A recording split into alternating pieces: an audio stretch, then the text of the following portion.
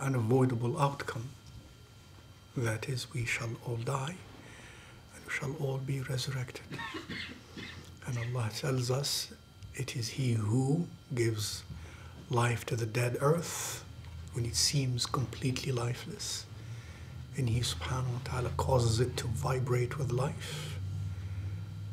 It is He subhanahu wa ta'ala also will cause the dead to come to life and to vibrate with life and to be held accountable for the way he or she lived life.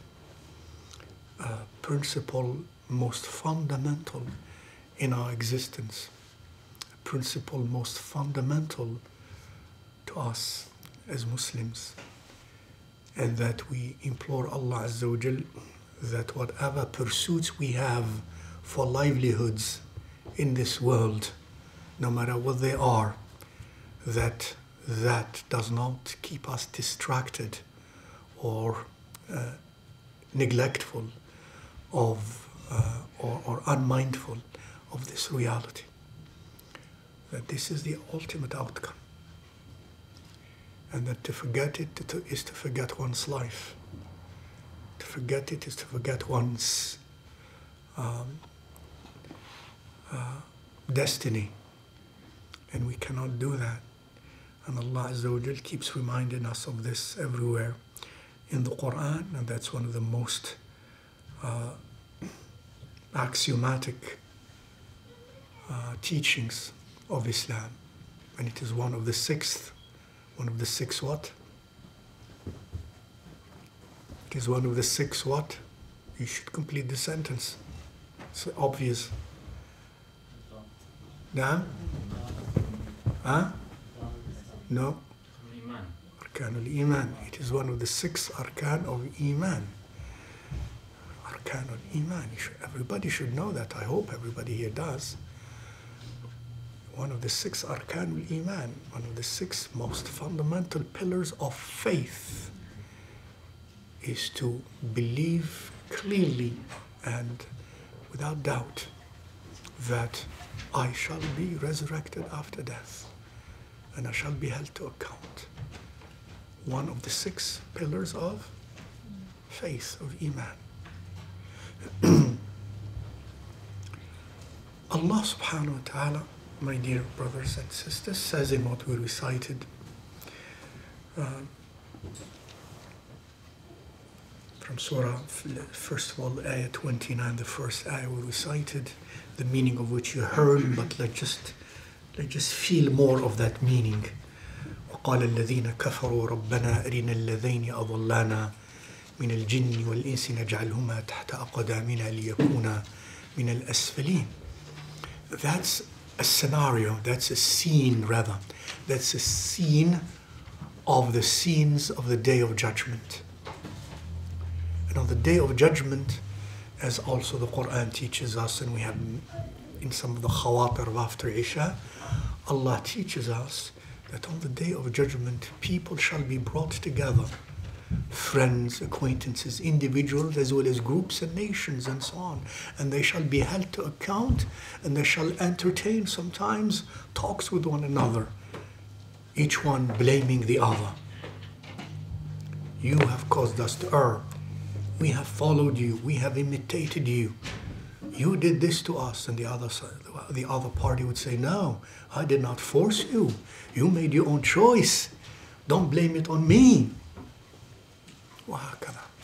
And that's a scene in which Allah Azza wa Jal tells us both of them shall end in the same abode, wal-'iyadhu billah, of torment in Jahannam. And here it is again humans with whom? With jinns. Humans with jinns. Have you ever seen a jinn? No. Most have never seen a jinn. But the suggestions, the so-called sometimes inspirations, some of them, are from shayateen al-jinn, and from the shayateen that are jinn anyways, the shayateen of jinn. And there are those who in some way, in the way they view life and in the way they behave, would have taken jinns, shayateen of jinns, as basically acquaintances and friends and allies, and sort of gave allegiance to them, not in necessarily a direct way, but in the way they conduct themselves in lives.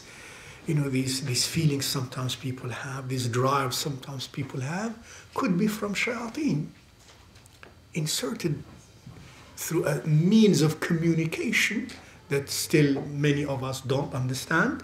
In other words, don't understand in terms of scientifically in laboratories. And then there are those feelings and those notions and those drives and those understandings that drive a person to do this or not do that, or think this or not think that, or accept this or not accept that. And that's sometimes from shayateen of jinn. On the Day of Judgment, such people, and it could be even more so, it could be for some people who had actually some sort of, in the realm of parapsychology, right? A relationship to jinns.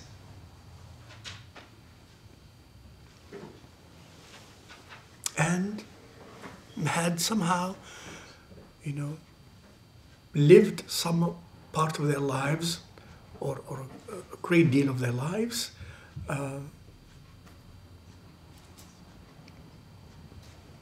receiving instructions from these jinns, from these shayateen, in a more direct, like parapsychological way.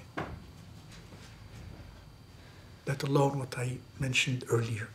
And on the Day of Judgment, these two kinds of people, or these two individuals of creatures, or these two kinds of creatures, again will be summoned to face each other and to be examined, quote unquote, and cross-examined.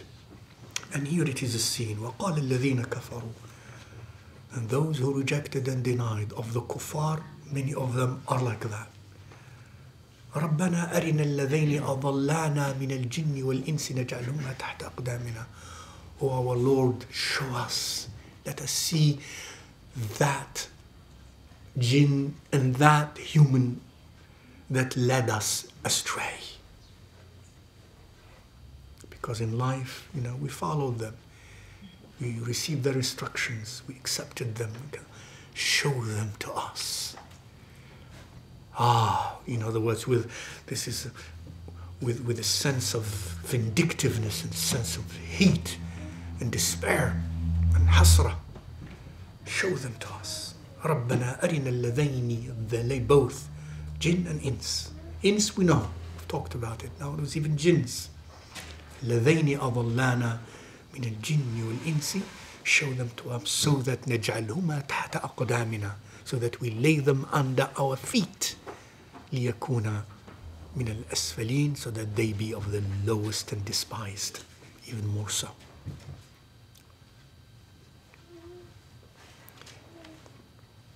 وَالْعِيَاذُ بِاللَّهِ. And therefore, on the Day of Judgment, friends, allegiances, acquaintances are of no avail to anyone.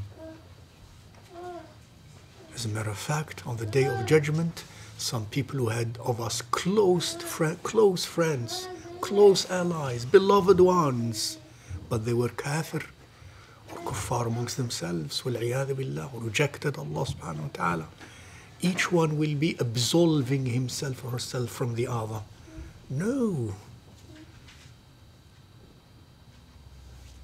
الأخلاء يومئذ بعضهم لبعض عدو إلا المتقين, says Allah Azza wa Jal somewhere else.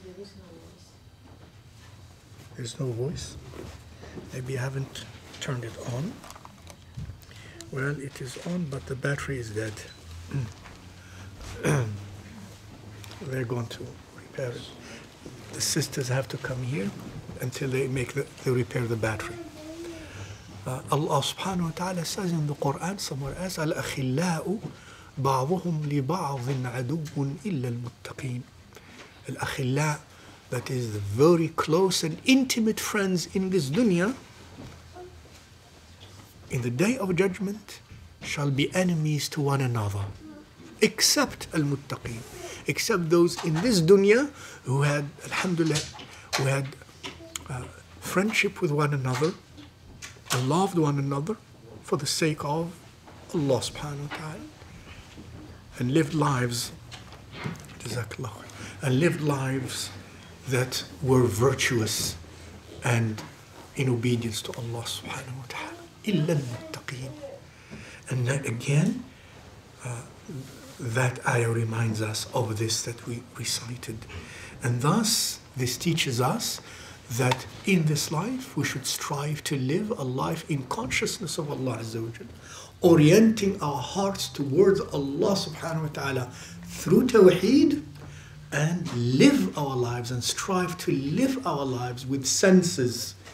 Use our eyes and ears and tongues and hands and legs and energies to strive to do that which pleases Allah. That is to walk straight. And then walk straight to Allah subhanahu wa ta'ala. ثُمَّ اسْتَقَامُوا. And then I think Friday we did comment on this next ayah briefly. إِنَّ الَّذِينَ قَالُوا رَبُّنَا اللَّهُ ثُمَّ اسْتَقَامُوا تَتَنَزَّلُ عَلَيْهِمُ الْمَلَائِكَةُ أَلَّا تَخَافُوا وَلَا تَحْزَنُوا, and so on. We did make a comment this past Friday. So we have read basically the basic translation of it. And for the sake of time, I'm going to go to the next part of it. After this, when Allah Azza wa Jal tells us about those who again, قَالُوا رَبُّنَا اللَّهُ, that's the way to orient your life and your heart and your mind and your soul and your spirit towards Allah Azza wa Jal. And this is very important for me and you to understand. These words I'm trying to share with you in hopefully helping us not only know, but I think feel the meaning of قَالُوا رَبُّنَا اللَّهُ. قَالُوا رَبُّنَا اللَّهُ. Those who internalize the tawheed of Allah Azza wa Jal in their heart and in their minds and in their souls. This is it. In other words, the design inside of me, the design of my plan of life inside of me is done inside of me. It's like something like that. Allah, la ilaha illallah, Muhammadur Rasulullah. In other words, everything is done inside, compact. Now the way I'm going to express it outside simply is expressing that which is inside of me. Are you with me? And unless I'm conscious of that and I have that, that means everything I am going to project in my life, everything that is projected in my life, i.e. everything I say, everything I do, what I don't, is consistent and must be consistent, stems from that internal reality I have accepted and formulated. Everything. And that's where we miss. When I and you, in our external lives, the way we speak, the way we eat, the way we dress, the way we talk, the way we behave, the choices we make, the fears, the hopes, the loves, the dislikes, all of those are sometimes deficient because the deficiency inside of us of Rabbuna Allah.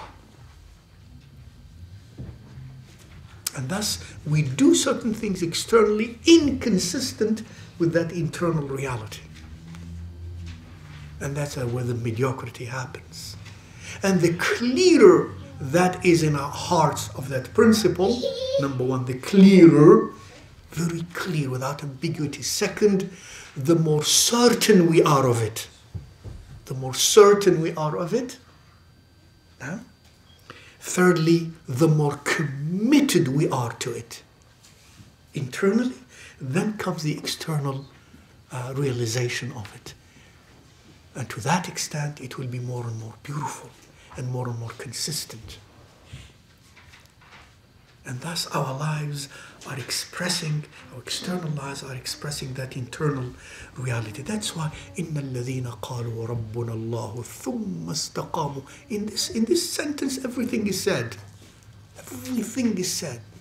And the outcome of that, تَتَنَزَّلُ عَلَيْهِمُ الْمَلَائِكَةُ أَلَّا تَخَافُوا. These are awliya Allah. These are the special awliya of Allah Azza wa Jal. تَتَنَزَّلُ عَلَيْهِمُ الْمَلَائِكَةُ. The angels descends upon them.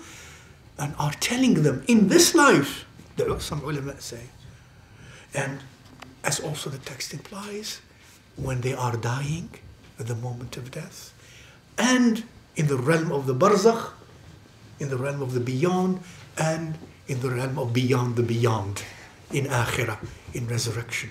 In this dunya also, تَتَنَزَّلُ عَلَيْهِمُ الْمَلَائِكَةُ, the angels descend powerfully upon them.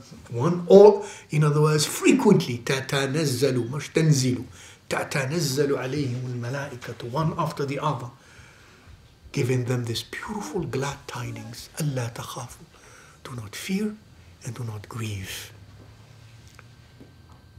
Allah is with you throughout your life, at your death, after your death, in the grave, in the barzakh, and in resurrection and beyond. The result of what? This is the result of what? In this one sentence. إِنَّ الَّذِينَ قَالُوا رَبُّنَا اللَّهُ ثُمَّ اسْتَقَامُوا. And I emphasized last time, ثُمَّ اسْتَقَامُوا. What did we say? Thumma. Why thumma? Thumma clearly in the Arabic language implies what? Thereafter. Why thumma istaqam? Why thumma here? What did we emphasize? No? Before that should be Rabbunallah. Before that must be Rabbunallah. Tawheed is a must. الَّذِينَ قَالُوا رَبُّنَا اللَّهُ. That's first. In other words, if actions come that seem to be attractive and beautiful, that does not produce that result necessarily. No. Before that, one must have ascertained and internalized the tawheed of Allah Azza wa Jalla. إِنَّ الَّذِينَ قَالُوا رَبُّنَا اللَّهُ ثُمَّ اسْتَقَامُوا. It's not only deeds without رَبُّنَا اللَّهُ. رَبُّنَا اللَّهُ before the deeds. ثُمَّ. That should always be so. That's why you enter into the realm of Islam by what? Not by doing good deeds. That's not what enters me in Islam. What enters me in Islam first? لا إله إلا الله. قالوا ربنا الله. لا إله إلا الله. محمد رسول الله. And then, alhamdulillah, from then on, good deeds are very important and are called for.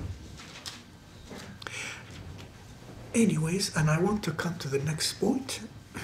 We have said few things about that last time.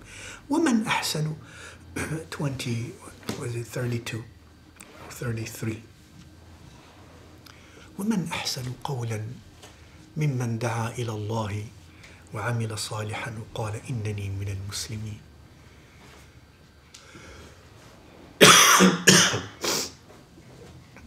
Excuse me. I read that meaning. We are your protectors in this life and in the hereafter. Therein shall ye have all that your soul shall desire. Therein shall ye have all that ye ask for. Keep going, keep going. A hospitable gift from one oft forgiving, most merciful. Right here. Now I want him, what I read is he's going to read that as. Who is better in speech than one who calls men to Allah, works righteousness, and says, I am of those who bow in Islam. That's it. وَمَنْ أَحْسَنُ قَوْلًا مِمَّنْ دَعَا إِلَى اللَّهِ وَعَمِلَ صَالِحًا وَقَالَ إِنَّنِي مِنَ الْمُسْلِمِينَ, the meaning of which, a translation of which you heard. SubhanAllah, do you see something very special here? Allah told us before that what? إِنَّ الَّذِينَ قَالُوا رَبُّنَا اللَّهُ ثُمَّ اسْتَقَامُوا. And the rewards for that, the beautiful spiritual rewards for that. And then right after that, وَمَنْ أَحْسَنُ قَوْلًا مِمَّنْ دَعَا اللَّهُ. Who is better in speech than the one who invites to Allah subhanahu wa ta'ala. After, this is after you say, You internalize inside of you, La ilaha illallah, Rabbi Allah. Imagine a person living constantly with a spiritual voice inside of him or her, Rabbi Allah, Rabbi Allah. Imagine that, Rabbi Allah, and externalizing that through a straight orientation towards Allah subhanahu wa ta'ala through righteous action beloved to Allah and His Rasul sallallahu alayhi wa alihi wa sallam. Now the natural thing after that is to invite to that. Invite to Rabbuna Allah. Second, invite to istiqamah, to walking straight. And therefore he tells us subhanahu wa ta'ala, now if you want to, no, it's like in meaning, in a subtle way. If you like to talk, in other words, as a mu'min, as a muwahid, as a mustaqim, you should not like to talk. Yet people talk. But if you like to talk, you know what's the best of talk? You know what's the best of talk? That's what he says. Who is better in speech? Who is better in words than this one? Who is this one? Da'a ilallah. After that state first that he mentioned, now to invite to Allah Azza wa Jal.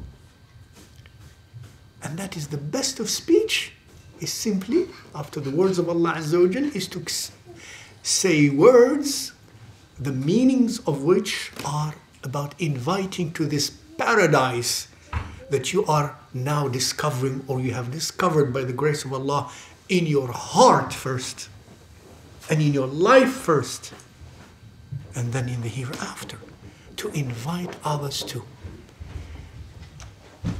وَمَنْ أَحْسَنُ قَوْلًا مِمَّنْ دَعَا إِلَى اللَّهِ. And you become a person who is in da'wah to Allah. And what is da'wah to Allah?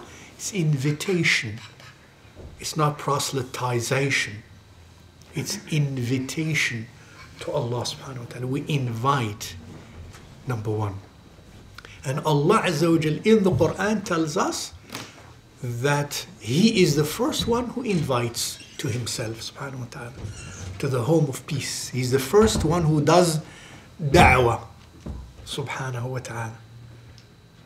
And that da'wah means to invite. He's the one and the first one subhanahu wa ta'ala, and the ultimate one who invites to His house. You invite somebody to your house. So He invites us to His house. And what's His house? Jannah. What is called His house, Jannah, is called in the Quran also the house of peace, Darus Salam. Allah says in the Quran, Wallahu yad'u ila Daris Salam. Wallahu yad'u ila Daris Salam. And verily Allah invites to the home of peace. Subhanahu wa ta'ala. So if you are one who is a da'i, you cannot be that da'i unless you are a da'i to Allah, meaning to the house of Allah, meaning to paradise, meaning to the home of peace. The home of peace, ultimately Jannah. And of course, many know that those who are like that have already entered a home of peace in this dunya, in their hearts. And to that they are inviting others. The home of peace. Second, وَمَنْ أَحْسَنُ قَوْلًا مِمَّنْ دَعَا إِلَى اللَّهِ. Excuse me. When we invite someone to our house, obviously, if we are a good host, we should invite someone to our house, and when he comes, whom does he find? He should find us, right? He shouldn't find us there. Can you imagine inviting somebody to my house, and then when he comes, I run away, I'm not there. I run away before he comes, or I'm not there, or it's not even my house. How does it sound? How does it sound? Ugly. Ugly. Even maybe vile and criminal, maybe even. So what is this telling you and me? When we invite someone to the home of peace, to Allah, to virtue, to goodness, to righteousness, to correctness, I should be where? I should be there. I should be there. I should not invite someone to where I am not, or where I don't want to be. It will not be proper, it will not be effective, it will not be blessed. And therefore, most of us who are so deficient in our works of virtue, we should at least know and commit ourselves to be striving to be there, to be earnestly and truthfully and humbly striving to be there, and recognizing that we are striving, and recognizing where we are not there yet. And yet we might be inviting, if we do, with those conditions, someone who might end up there before us and faster than us. But we should not be inviting while we are not there, or at least we're not even caring to be there and striving to be there. And of course, more direct than that, when Allah Azza wa Jal tells us in the Quran what? Ya ayyuha alladhina amanu lima taquluna ma la taf'alun kabura maqtan inda Allahi an taqulu ma la taf'alun. O you who believe, O you who have attained faith, why do you speak that which you do not do?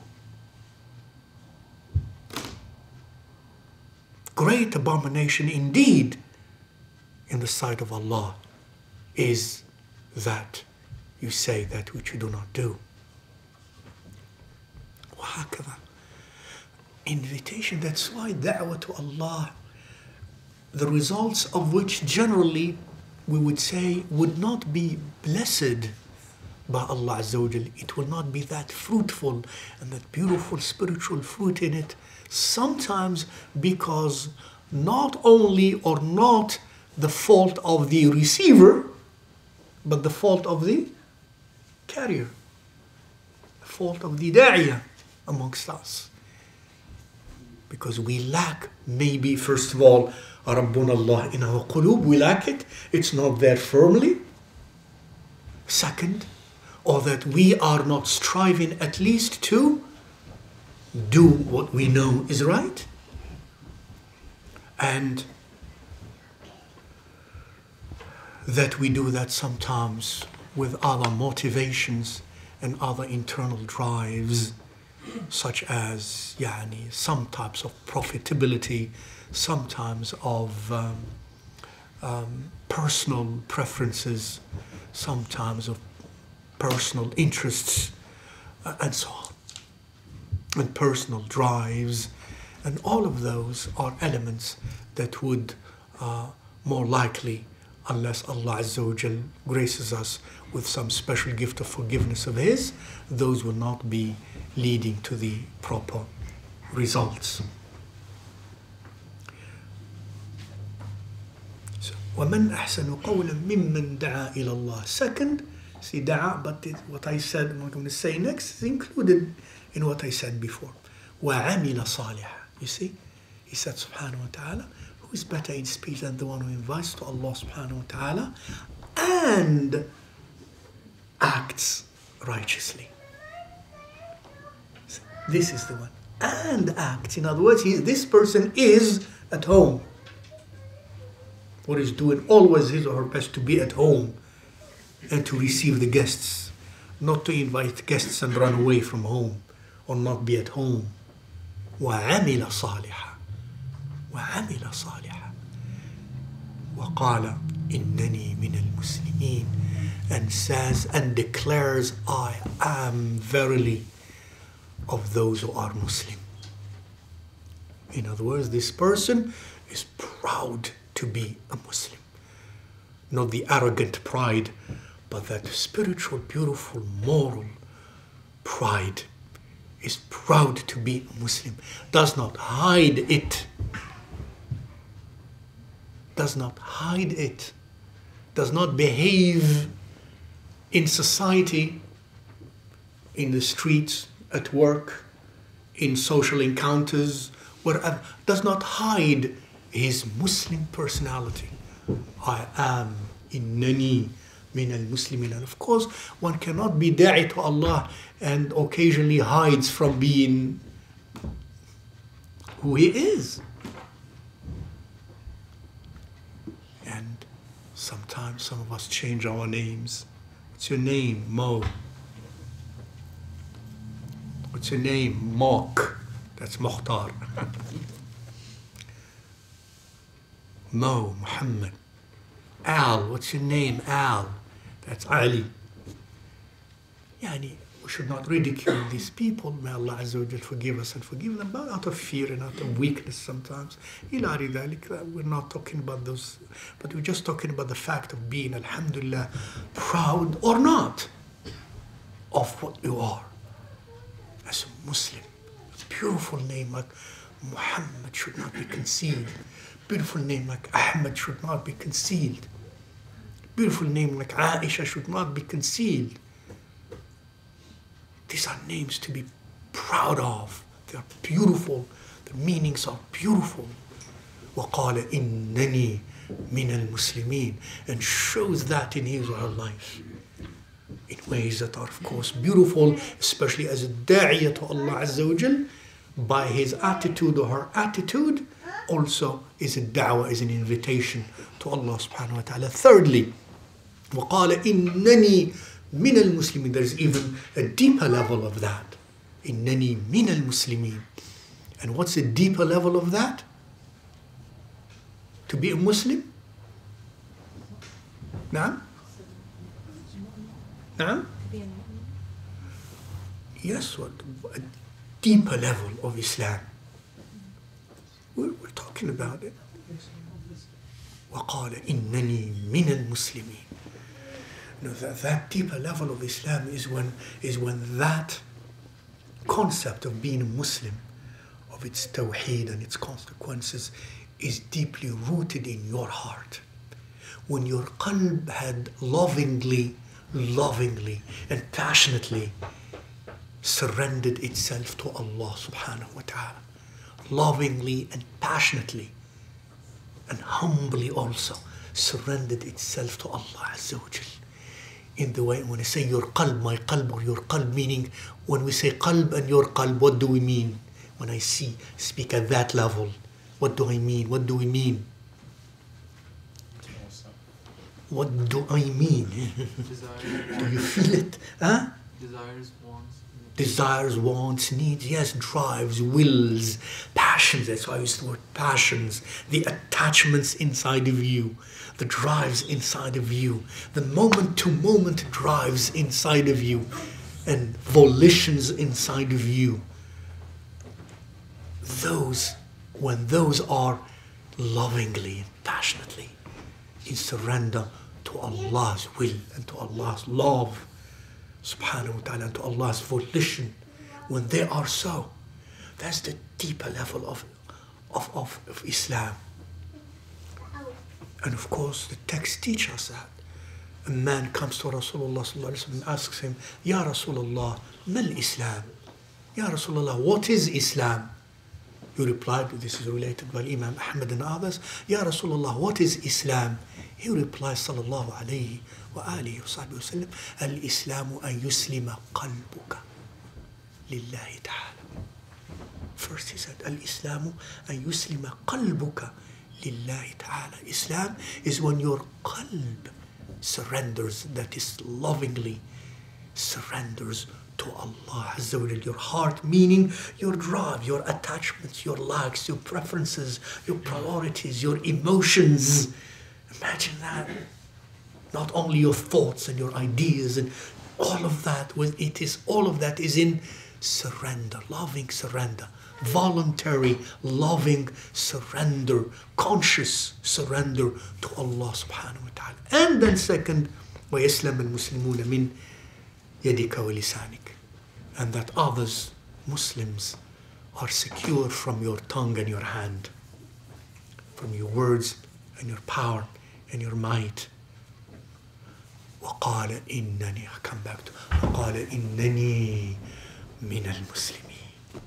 I am of those who surrender themselves lovingly, their hearts to Allah subhanahu wa ta'ala. This is وَمَنْ أَحْسَنُ قَوْلًا مِمَّنْ. This is the one who is, there is no one better than him or her in speech, in action, than the one like that. So it's not, so don't say that Allah says, who is better in speech than the da'iyah to Allah Azza wa Jal. Is that correct? No, he didn't say that. He first said, وَمَنْ أَحْسَنُ قَوْلًا مِمَّنْ. Before that he said, الَّذِينَ قَالُوا إِنَّ الَّذِينَ قَالُوا رَبُّنَا اللَّهُ ثُمَّ اسْتَقَامُوا تتنزل عليهم الملائكة ألا تخافوا ولا تحزنوا وأبشروا بالجنة التي كنتم توعدون نحن أولياؤكم في الحياة الدنيا وفي الآخرة ولكم فيها ما تشتهي أنفسكم ولكم فيها ما تدعون نزلا من غفور رحيم ومن أحسن قولا ممن دعا إلى الله وعمل صالحا وقال إنني من المسلمين. This is what Allah subhanahu wa ta'ala describes. اللهم اغفر لنا وتب علينا اللهم اغفر لنا وتب علينا واجعلنا منهم برحمتك يا أرحم الراحمين يا رب العالمين. ولا تستوي الحسنة ولا السيئة ولا تستوي الحسنة ولا السيئة. Indeed,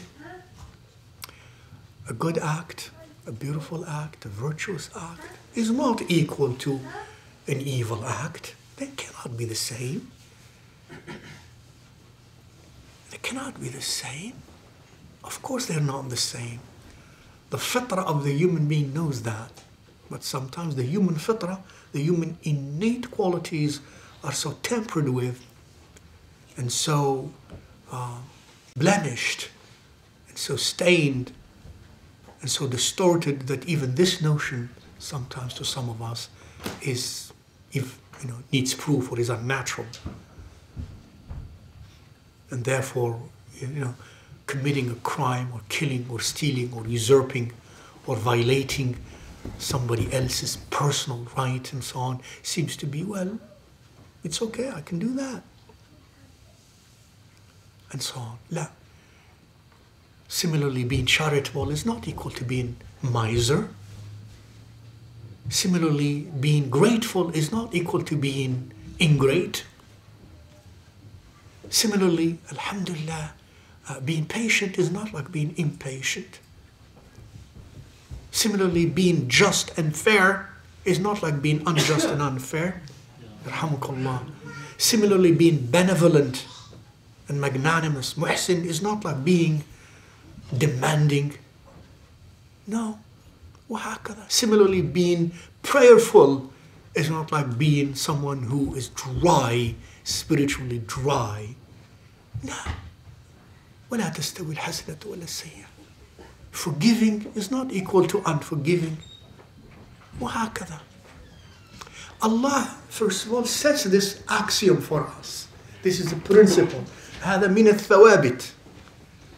These are constants in our deen. ولا تستوي الحسنة ولا السيئة. After affirming that for us as a rule, he gives us an example to apply it. And what's an example to apply it? ادفع بالتي هي أحسن. Repel by that which is most or more or most beautiful or more beautiful. What does this mean? Repel, i.e. an act of wrong, an act of evil that you were subjected to or you were exposed to. The best way to repel it is to repel it by something that is, by an act that is better or best. And why is this mentioned in this context?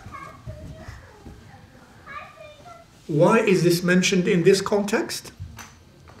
Because in this context of da'wah to Allah Azza wa Jal, you are going to find, obviously, as the sunan of Allah subhanahu wa ta'ala in His creation indicate, as the laws of Allah Azza wa Jal in society indicate, the social, the normative laws, the political laws, the psychological attitudes, the historical facts, the economic conditions, and so on, the family conditions, all of that, it requires that when you are exposed with two people and you live amongst people, there are always conflicts.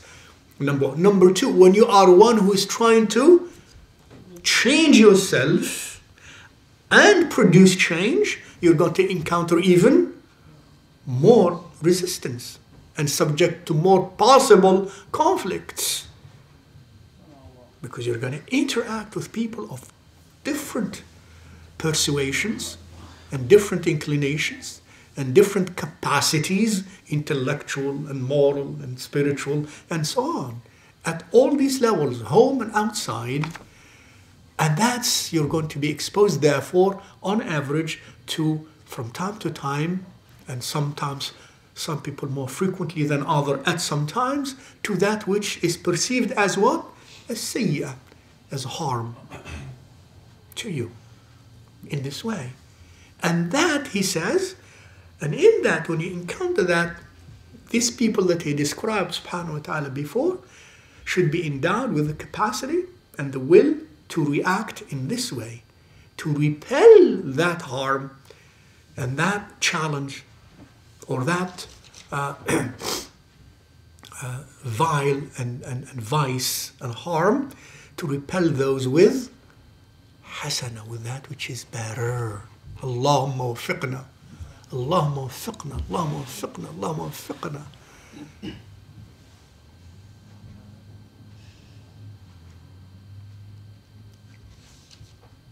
Do you see what it is saying to us? By the way, where does this start? How would you apply it in your own cases? Where is an example that comes first to your mind to apply? No one? Conflicts between siblings or ماذا? conflicts between families. Jazakallah khair al-Hasan. That's what I would go first. Conflicts at home. Conflicts at home between siblings, brothers and brothers, brothers and sisters. Conflicts at home between husband and wife. idfa billati hi ahsan. Conflicts at home between parents and children, especially if our children are little. That way, if we don't apply that rule, something is very wrong with us. If the children are small children, not even teenagers. idfa billati hiya ahsan. But again, after Allah tells us that, and that the result, He promises Azza wa Jal, the result is always beautiful and positive and removes conflicts. One of the means of conflict resolution is this, idfa billati hiya ahsan. Because Allah says in that same ayah, in that same verse, in that same ayah, فَإِذَا الَّذِي بَيْنَكَ وَبَيْنَهُ عَدَاوَةٌ كَأَنَّهُ وَلِيٌّ حَمِيمٌ. And thereby, this is the result. The one between whom and you there was enmity becomes a committed friend. Conflict resolution. Rule number one, idfa billati hiya ahsan. This is a universal law, an Islamic universal law for conflict resolution. And at the end of that he says, it's like however, وَمَا يُلَقَّاهَا إِلَّا الَّذِينَ صَبَرُوا وَمَا يُلَقَّاهَا إِلَّا ذُو حَظٍّ عَظِيمٍ. Allahu Akbar. يا رب تب علينا يا رب اغفر لنا يا رب طهر قلوبنا يا رب زكي أنفسنا يا رب ارزقنا ذلك الذي رزقت عبادك المقربين من صفاء القلوب وحق اليقين يا أرحم الراحمين. So he says, it's like, however, وَمَا يُلَقَّاهَا, only those who are perseverantly patient shall be given this gift. وَمَا يُلَقَّاهَا. In other words, it will be made to come upon them. It will be made to come to them, to meet them. وَمَا يُلَقَّاهَا إِلَّا الَّذِينَ صَبَرُوا. Those who are sabr. And sabr, just remind you and myself and try to remind each other by thinking sometimes together. Sabr requires what? Are you sabr? Are you sabr, brother and sister? Are you sabr? Am I sabr? What does sabr mean? There cannot be sabr if I am not in conflict. Number one. Sabr comes only when something is happening to me or around me that I do not consent to, that I do not approve of, that I do not like, and that seems and that somehow affects me in some perceived adverse way. Is it clear? Sabr means I react to that with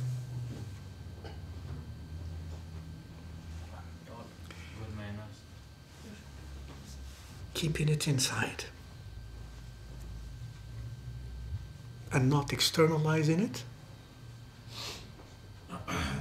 and not showing anger externally and not showing the displeasure and the dissatisfaction externally, although internally I could be feeling bitterness. And again, there is no sabr without being challenged. If there is no sabr, there is no special fruit. There is no special fruit. The fruit of the bitterness of sabr is very sweet. The fruit of the bitterness of sabr is very sweet. But if there is no bitterness, there is no fruit, there is no sweetness. That means to you and to me, if we take this Rabbuna Allahu thumma istaqamu, part of istiqama is to have internalized this meaning, and I ask Allah to make me, once I am subjected to a challenge in my life that I feel bitter about and it affects me adversely, that my reaction would be one of sabr. And it is through that Allah Azza wa Jalla has promised, if you do that, and you strive to do that, by the way, Rasulullah Sallallahu Alaihi Wasallam teaches us, if we strive to do that, Allah will make us people that are patient. وَمَنْ يَتَصَبَّرْ يُصَبِّرْهُ اللَّهُ. And this is what it is meant. وَمَا يُلَقَّاهَا إِلَّا الَّذِينَ صَبَرُوا. Sabr, sabr, sabr. That's why they say there is no wali of Allah, special wali, that is the special wali which you might call in English saint, but he, in the proper Islamic understanding of it, without sabr. Never. وَمَا يُلَقَّاهَا إِلَّا الَّذِينَ صَبَرُوا. Second, وَمَا يُلَقَّاهَا إِلَّا ذُو حَظٍّ عَظِيمٍ. Only one with a great fortune. I'm sorry, only one who is greatly fortunate. Only one with truly a special destined share to him from Allah Azza wa Jal would be granted this gift. And what is that gift? You can come back to it. What is that gift? Jannah, or more directly what was talked about, because that was before talked about. Just close to that to this before Allah says, وَمَا يُلَقَّاهَا. What is that? نعم. ادفع بالتي هي أحسن. مش صبر itself. ادفع بالتي هي أحسن. Repel that which is harmful to you, evil, by that which is أحسن, more beautiful. This is what is وَمَا يُلَقَّاهَا إِلَّا الَّذِينَ صَبَرُوا. This is granted to those who are patient and show patience and truly are very fortunate. This is what it is. الصبر مفتاح, as they say, الفرج. الصبر مفتاح الفرج. من صبر ظفر. Sabr is the key to relief. Sabr, patience, is key to relief. In other words, always, إِنَّ مَعَ الْعُسْرِ يُسْرًا. إِنَّ مَعَ الْعُسْرِ يُسْرًا, says Allah subhanahu wa ta'ala. My dear brothers and sisters, these are some of the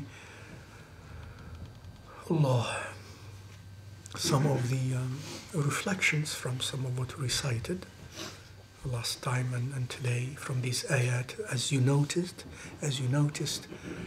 the meanings of which not only are very spiritual and very moral, but also very what? Practical, Hassan. They're very practical. They spread over the spectrum of many aspects of our lives. And especially those who are da'wah oriented to virtue, to khair, to peace, to Allah subhanahu wa ta'ala. Allahumma ja'alna minhum. Sallallahu wa sallim wa barik ala sayyidina wa maulana Muhammadin wa ala alihi wa sahbihi ajma'in adada khalqik wa rida nafsik wa zinata arshik wa midada kalimatik. Any question?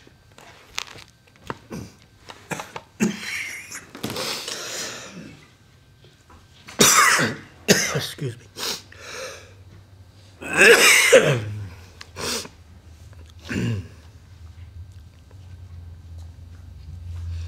Excuse me. Any question? Yes. Is there a distinction between sabr and the act of and the evil or the aggression is against you versus the evil or aggression being against someone around you, that you're in a situation where someone else, an injustice is being done, an injustice in the Islamic sense, which may even mean maybe we're in a place where music is being played and you yourself do not like that, but those who you're in charge of, you also don't like that for them. So how is the self-restraint, the patience, is it different in instances where the injustice is against others, or is it versus it being just for yourself?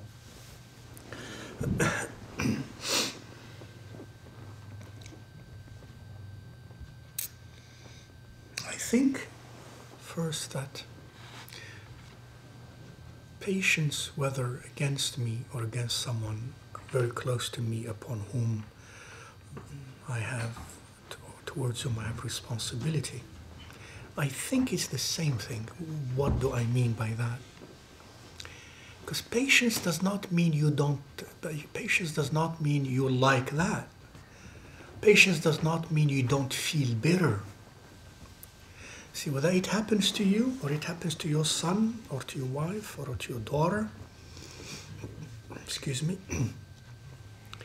something that you do not like, that is vile, that is not virtuous, that is immoral, or that is illegal, or kada. You don't like it for yourself, you don't like it for him, you don't like it for her as well. And inside of you, there must be some feeling of displeasure and dissatisfaction and bitterness and maybe even anger. What does patience mean? You don't externalize that. In other words, you could be trying to change and to reform a situation, and inside you're maybe even angry and you're bitter, but you don't show it. And it means you act in ways that don't depict that you are angry, yet you are, for the sake of Allah Azza wa Jal, for example. And of course, that way is more constructive and more fruitful than externalizing that bitterness and that anger, especially at these levels. Because that's not a wise way to produce change in this case, for instance.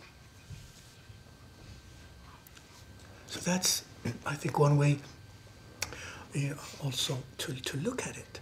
And of course, there is a vast array of discourse when it comes to the concept of al-amr bil-ma'ruf wal-nahy anil munkar. Because you gave an example in which actually it comes not under the title only of patience, but under the title of al-amr bil-ma'ruf wal-nahy anil munkar.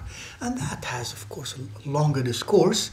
Patience is an element in al-amr bil-ma'ruf wal-nahy anil munkar. Do you see what I said?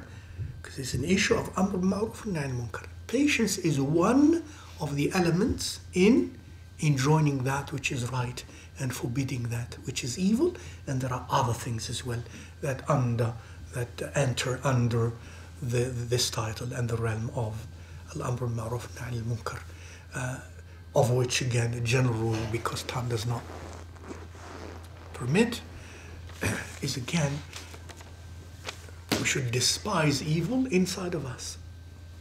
We should love virtue inside of us as well. Number two, in addition to patience as an element of al-amr bil-ma'ruf wal-nahy anil munkar, knowledge, proper knowledge pertaining to the issue at hand that I seek to reform and to change through amr bil-ma'ruf wal-nahy anil munkar. I need knowledge, I need proper knowledge pertaining to that situation. Sometimes I need details pertaining to that situation. Another element of al-amr bil-ma'ruf wal-nahy anil munkar is I should also know the conditions of this person who is committing this munkar. After I know with ilm that it is munkar, what are the conditions? What are the circumstances? I need to know as much of that as possible, because all of that is important before making a decision of how to produce or how to seek to produce a positive change. Of that which also I need to keep as a rule that's very important, that I should not ultimately change something evil by using another evil, or by using an evil that is greater than the evil I'm attempting to ameliorate, to change, to modify. It's very important. When you have a child, a little child, your son or your daughter, 4, 5, 6, 7 years of age, and they have done mistakes. And then mistakes, of course, you have to keep in mind, they're not like you. And you are not mature yet anyways, no matter what you tell me you are. You're not mature, fully mature yet intellectually. You're not fully mature yet morally. You're not fully mature yet spiritually, etc., etc. So the child is not mature at all, intellectually and so on and so forth. So for me to get angry at a child as though I'm holding him or her accountable in the same way I'm holding myself accountable if I am, what do you call that? Rarely do we pay attention to this. What do you call that? Are you crazy? It seems most of us are crazy. What are you doing? What are you doing? Are you treating a child at the level of you who is 50 or 27 or 30 or 40, and you expect the child to be thinking like you and remembering like you, it seems you don't know a lot. You don't know a lot.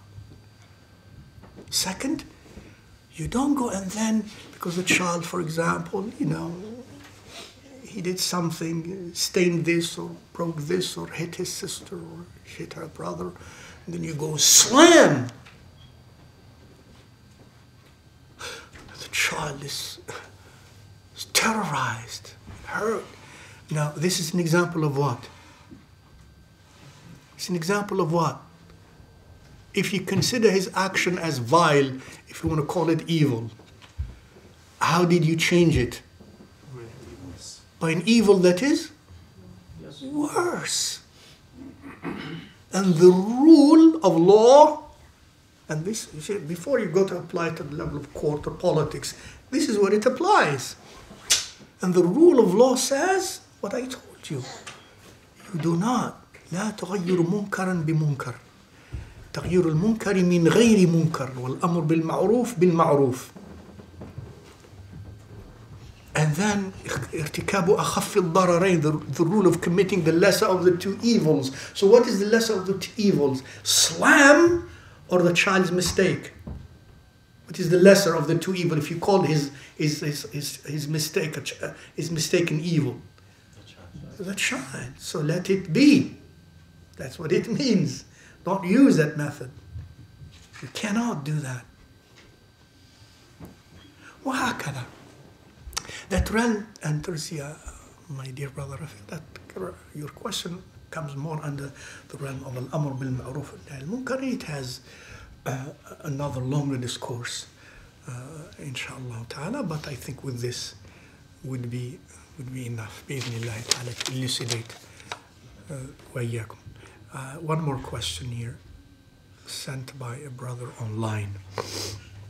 Does Allah subhanahu wa ta'ala allow his servants to slip, i.e. to sin, to engender in them sincere tawbah, following which they will become closer to him subhanahu wa ta'ala?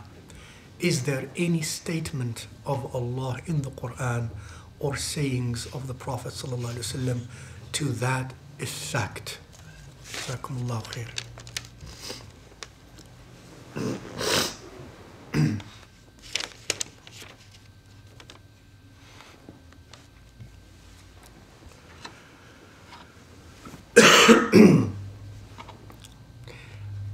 Naam, yes. The ulama, rahimahullah ta'ala, the scholars of this ummah, the salaf of this ummah, some of the sahaba, radiallahu ta'ala anhum, the ulama of the qulub, have said, yes indeed, sometimes, again, that's in the knowledge of Allah Azza wa Jal. That's not a knowledge we have. Keep that in mind, that the sinner has before he or she commits a sin. Nobody has access to that. That's min ilm al-ghayb. That's of the knowledge of the unseen. That's in the realm of the qada and the qadar of Allah Azza wa Jal. That's the realm of qada and qadar of Allah Azza wa Jal. That sometimes, if a person had sinned, had slipped, and that is followed, this is how I would put it, and that is followed by a powerful, sincere, remorseful return to Allah subhanahu wa ta'ala. Tawbah. That mashallah ignites the heat of sorrowfulness, the heat of sorrow, the heat of pain for having committed that sin in one's relationship with Allah Azza wa Jal. And eyes that are overwhelmed with warm tears in moments of solitude. And that had engendered that. Then, and the person develops a momentum greater than before to the obedience of Allah Azza wa Jal. Then the ulama rahimahumullah ta'ala say, having meditated the Quran and the Sunnah of Rasulullah sallallahu alaihi wasallam, that that is for them ultimately something good. It does not mean that to sin is good so that you repent. No, it doesn't mean that. What they mean is, if you had sinned and this is what occurred, then ultimately now we know, subhanallah, in a relative sense, I underline, in a relative sense, we would know that that sin you committed, subhanallah, in a sense, I underline, in a sense, not in a direct sense, in a sense was the sabab, was the cause to this beautiful return to Allah Azza wa Jal, and this beautiful condition of love, of sincerity, of obedience to Allah subhanahu wa ta'ala. That's what they had said. But beforehand, we do not know. We cannot say, I sin so that, I repent so that I get near to Allah. That's not what it means.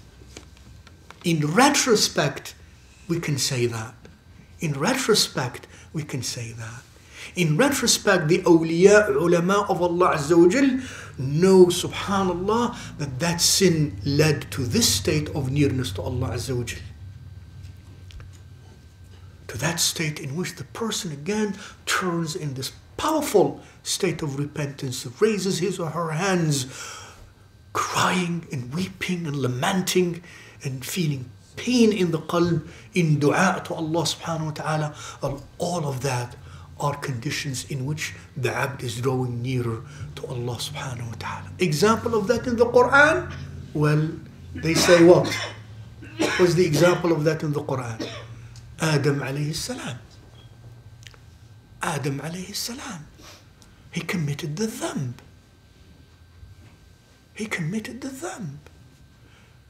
As Allah Azza wa Jal always for eternity has known, and it seems to us from the direct readings that that dhanb led to where? Led to where? Take him to down. Led to earth. Now besides having left Jannah, left to earth meant what? As the Quran teaches us.